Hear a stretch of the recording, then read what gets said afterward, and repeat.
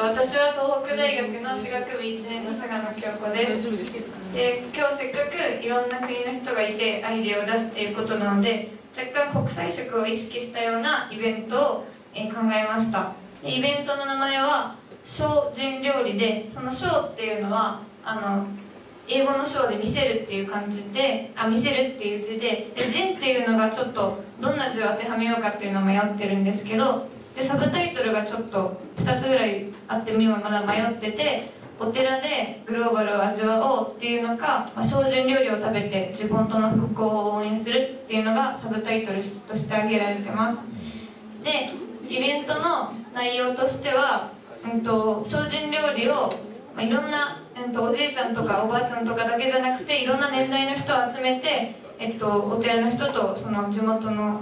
人たちで精進料理を作って、でみんなで味わうみたいな感じです。でそのメインの料理は、大体の料理はその日本の精進料理なんですけど、精進料理なんか国によっていろいろ違うらしいので、なんかこうスペシャル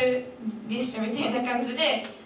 毎月例えばイベントをするとしたら、この月はこの国の料理がちょっとつくよみたいな感じでやっていこうっていう感じになりました。で、例えばなんですけど、中国だと中国の精進料理だと中国はお子さんたちは肉はあんまり食べれないので、大豆とキノコ類を使って肉っぽいなんか料理を作るんですね。油揚げとか、そういう食材を使って、肉と同じような調理法で、なんか醤油とかなんかいろんな調味料を入れて肉を作っ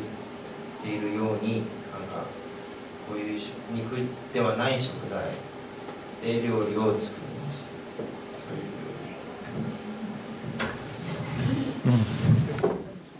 韓国の精進料理としてはビビンバを紹介したいと思います。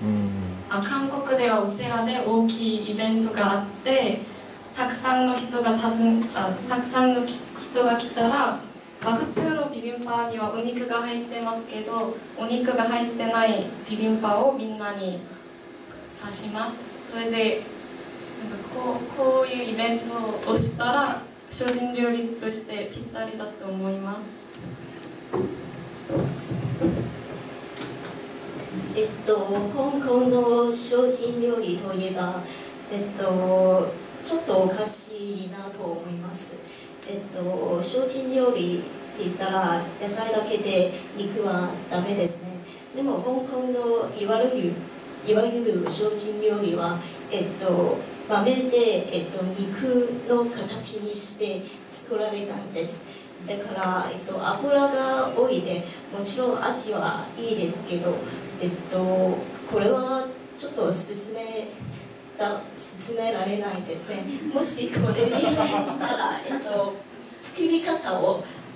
改良した方がいいと思います。という感じでちょっと国際色豊かな感じで、明るいイメージのイベントがいいなっていう意見が最初に出てたので、そういうのも踏まえてこういうのを考えました。あとジャンさんが教えてくれたんですけど、韓国だとなんかお寺体験みたいな、お坊さんの一日を体験するっていうのがあるらしくて、その中にこの今入れた精進料理っていうのを入れるっていうのもいいかなって思ったんですけど、なんかお料理の話で結構盛り上がったので、この精進料理っていうのをメインでっていうので提案します。以上です。ありがとうございました。考えた時に、お寺の復興っていうのであるんですけど、宮城の食材をなるべく使って料理は作るっていうので考えてました。佐藤奈々です。私たちが考えたイベントの名前は式会です。そちらのファンとかぶってしまってって思ったんですけど、でもちょっと違うところがあるのでぜひ聞いてください。私たちは、春夏秋冬の4回、年にすることを計画しています。その内容は、朝体操をして、でお昼とかに、春は花見、夏はバーベキュー、秋は芋煮会、冬はクリスマスといったように季節に合わせてやって、午後にお茶会をして、みんなにお菓子を食べながらお話ししてほしいなって考えてます。でその体操は、日本語で言うと体育、中国語で言うと耐震だそうです。簡単にできる体操だそうなので、そのお年寄りの方にも体を動かしてもらって、それだけ一緒に体を動かすと仲良くなるのに結構簡単に仲良くなれるかなと思うので、その何かイベントを手でとかでやるんじゃなくって、もう体を動かすことでより仲良くなってほしいなって思いました。それで、対象は、その地元に住んでいる荒浜にお住まいの、若い方からお年寄りの方までみんな含めて参加してほしいなと思ってます。で、